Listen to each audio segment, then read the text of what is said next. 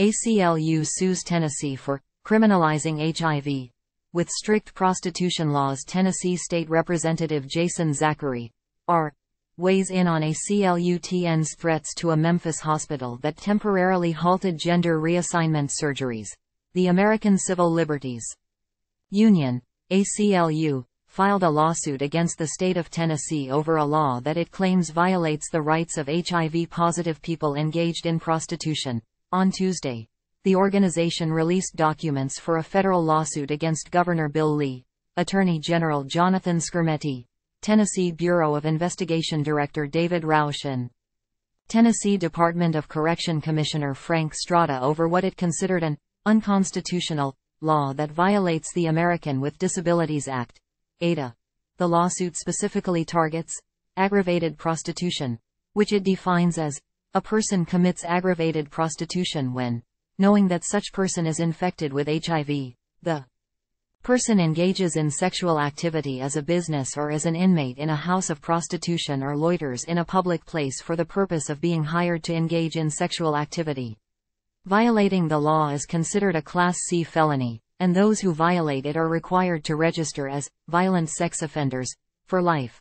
The ACLU, along with the Transgender Law Center and the ACLU of Tennessee, alleged that the penalties wrongfully discriminate against HIV-positive people. ACLU called out for threat to Tennessee hospital over pause on transgender surgeries. Not following science, HIV has long been recognized as a disability under the Americans with Disabilities Act of 1990, ADA. The ADA prohibits discrimination by state government entities by reason of a person's disability. Defendants are explicitly violating this guarantee by subjecting people living with HIV who are convicted of engaging in sex work to dramatically increased criminal liability and lifetime registration as violent sex offenders, solely by virtue of their disability. This discrimination is imposed without any case-by-case, individualized assessment of any threat to public health, the lawsuit reads. The ACLU is suing on behalf of Out Memphis, the state's oldest and largest service provider for LGBTQ+ people, as well as for Jane Does. Time equals 400 Ms. greater than the aggravated prostitution statute was originally passed in 1991 following the height of the AIDS pandemic.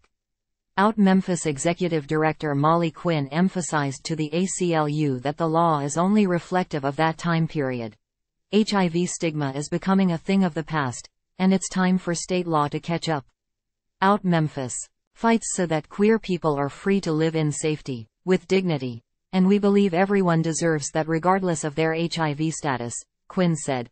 ACLU challenged Tennessee City's ban on drag performances with federal lawsuit. In a press release, Alexis Agathocleus, deputy director of the National ACLU's Racial Justice Program, added, disability discrimination is illegal, and yet the aggravated prostitution singles out economically marginalized people living with HIV for excessively harsh punishment.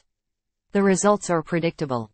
Black women are the targets of this archaic, unscientific law, many of whom are simply trying to secure food, a place to sleep, or a way to meet their basic needs. Fox News Digital reached out to the ACLU and the governor's office for a comment.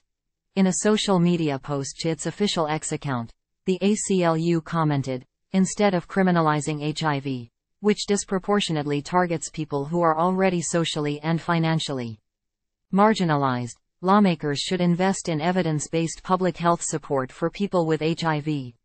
Tennessee, we'll see you in court. Click here to get the Fox News app.